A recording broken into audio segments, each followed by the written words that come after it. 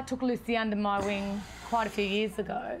It was really me that took her from just being a nail artiste to a nail technician. In fact, I really moved the industry along a lot like that. That was really due to me.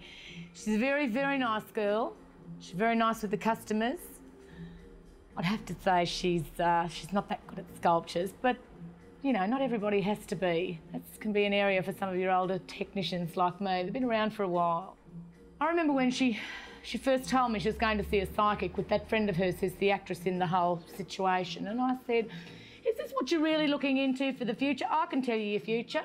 Knuckle down, buckle down, learn your sculptures, get your thumb sorted, and I'm telling you, you could have a future. But no, everyone's just sparkled by the little sort of speck of fame. That's what they all want these days. And I can only imagine what the psychic had to say to her was pull yourself together and get yourself a proper industry. That's why she should have stayed with me.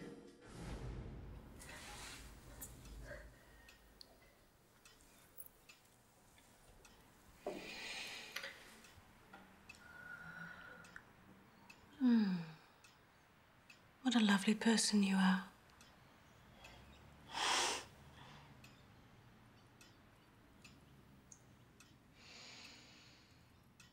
No wonder you're unhappy with all that negativity around you. You recently suffered a loss. You haven't realized your full potential yet. There's a transition about to take place. You're going to begin a new chapter in your life.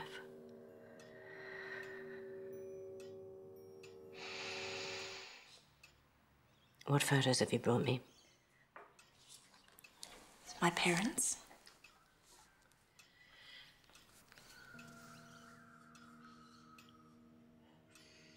They've been gone for some time, haven't they?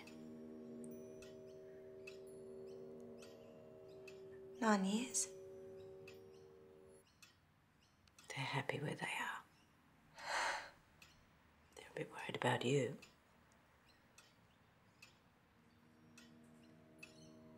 Your father regrets not showing you how much he loved you.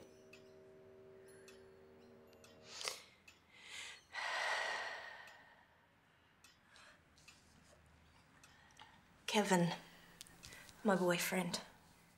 Does he really love me? Not the way you deserve to be loved. You know that.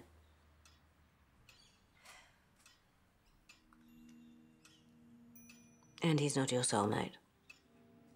He's my soulmate. You're going to meet him very soon. Your only chance this lifetime. Will I ever be famous? Your face is going to be seen by a lot of people. There's a career change, too.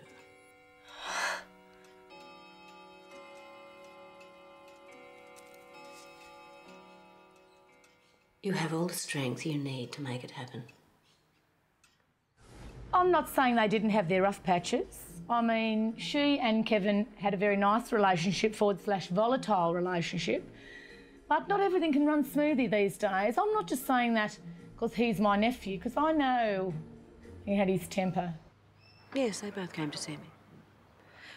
I don't advertise, so I don't quite know how they found me.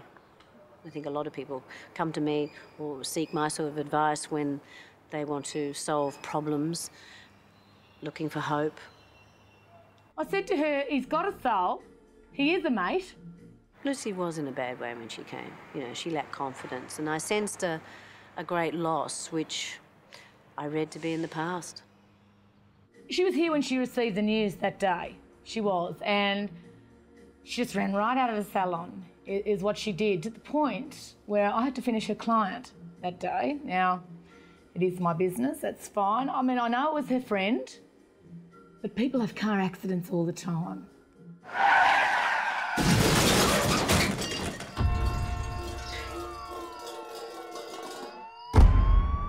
Well, yes, I guess one could say it was tragic. It really was. I'd never met the deceased, of course, but I felt like I knew her. I've been accused of not warning the girl about the accident. I don't see everything. I pass on information, good and bad. All I know is the girl didn't have a future. Apparently the psychic said that she had no future, if you believe in all of that, you know. And when it all happened, of course, I gave Lucy the afternoon off. I did. I closed the salon at personal expense to me. That's by the by, it is. And it's pretty much when I lost her to Fern's mob. Interesting.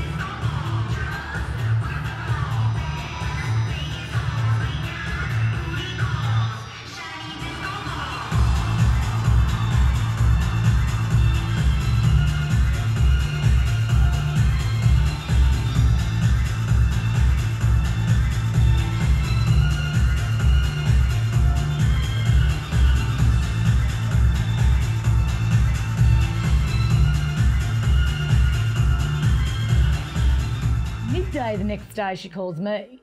Midday the next day. And she gives some excuse and then poof, gone. That's it. That's all I hear from her. I don't hear from her again. Guess who? What's going on? Do you need a flatmate? She just died. I've got nowhere else to go.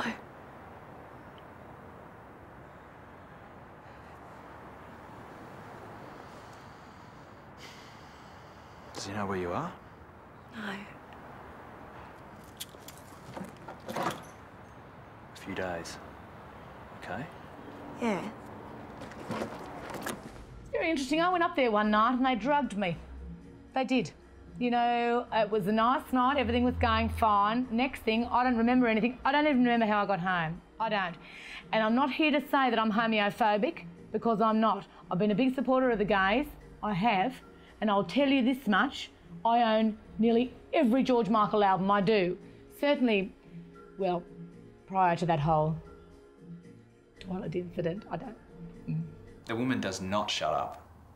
She bores everybody, the borer, Deborah. She bores everybody with all of her bullshit. She just craps on and on and on. She's got this very narrow way of looking at the world. I guess, you know, I guess ultimately, you know, like anyone, she's got a good heart, but she's out for herself. Well, I myself am a champion of champions. It's a Nail Excellence Award show that has been going for many years, and I must say, it is the pinnacle of a nail technician's career. It really is. You know you've made it. You have to be invited to attend, and I tell you what, I lobbied for months to get Lucy. I mean, you know how many months I lobbied. I lobbied for months to get Lucy invited.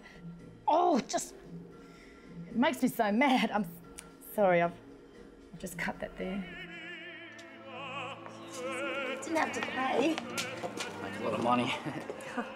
Because you're a star. I thought about you after the audition. Really?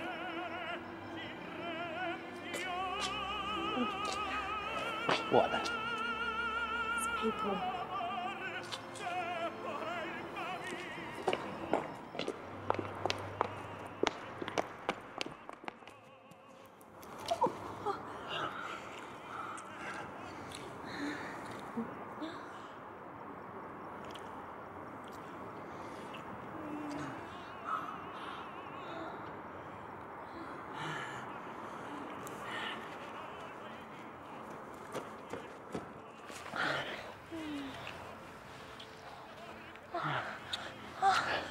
People can see. Oh, no, they can't. You're gonna want to see me again after this? Fuck yeah.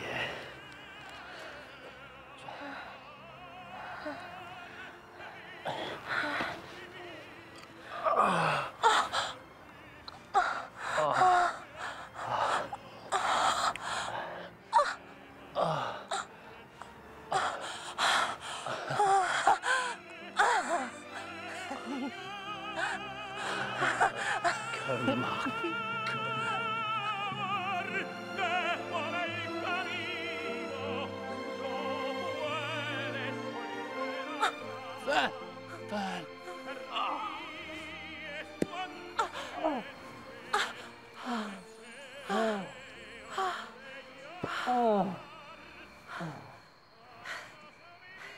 What are you doing tomorrow night?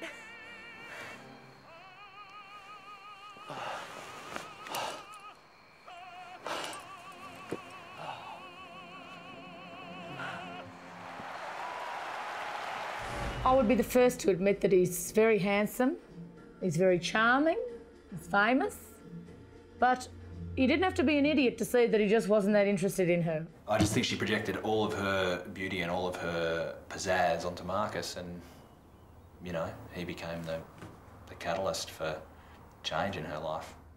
She threw a drink at him. Marcus Riley threw the drink right on him. I got her outside and I said to her, "Ha, I think you'll find you lost that argument by swearing."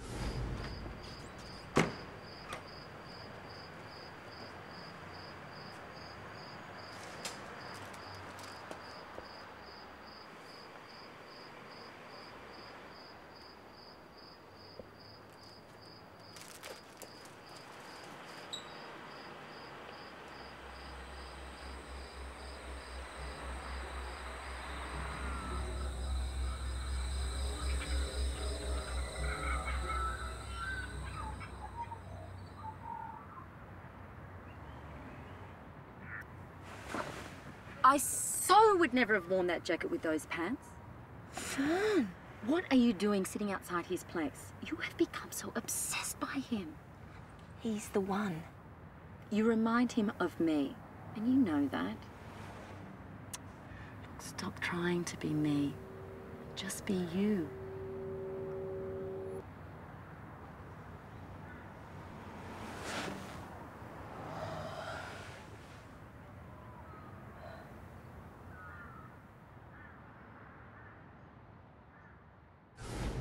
Inaugural fingernails are what it's all about. Do you know what I mean? It's about award winners. I mean, sure, this was 88, and a lot of people might say that was a long time ago. The industry is changing.